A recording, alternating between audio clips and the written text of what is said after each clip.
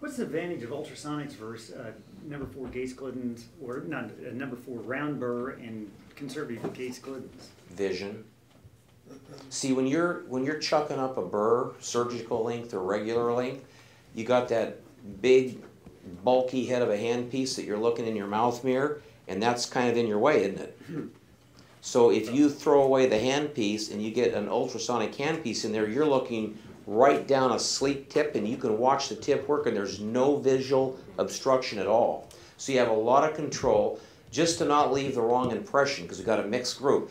I don't use ultrasonics as much as people think, but there is a time to use it, and it's at the right moment, and it's for doing a little tiny job.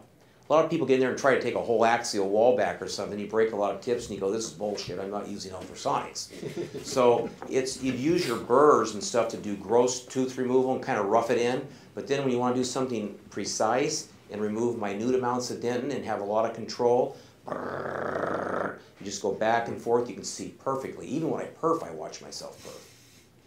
It's not a blind perf.